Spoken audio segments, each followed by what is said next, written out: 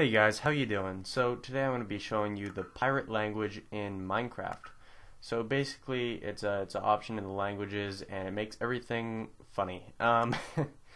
So it doesn't change anything like your texture pack names obviously, but it changes all the menu selection buttons. So I wouldn't recommend it for regular use, but I mean it's funny to look at, and if you want to look at some of the objects in creative mode and what they're called, it's pretty funny. I mean, it's something that I laughed at, and anybody who likes pirates will enjoy this. So yeah, and I also wanted to talk to everybody about like rating and all that stuff. And I think it's kind of a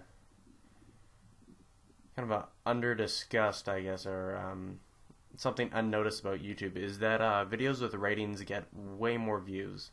So if you enjoyed any of the videos, anything you've ever seen, please rate it. Even if you don't even like it, please rate it too.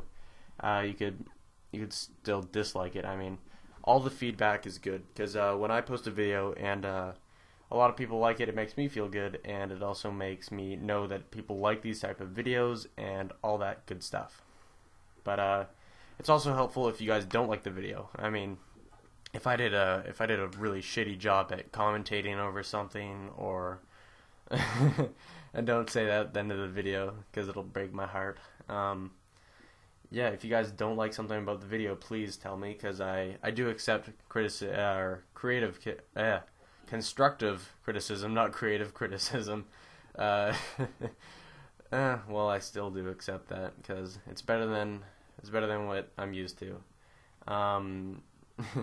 But yeah, you can see that some of the objects here, they're named really weird things, just kind of funny things. And hopefully you guys enjoy this video. If you do, please rate up or down, doesn't matter.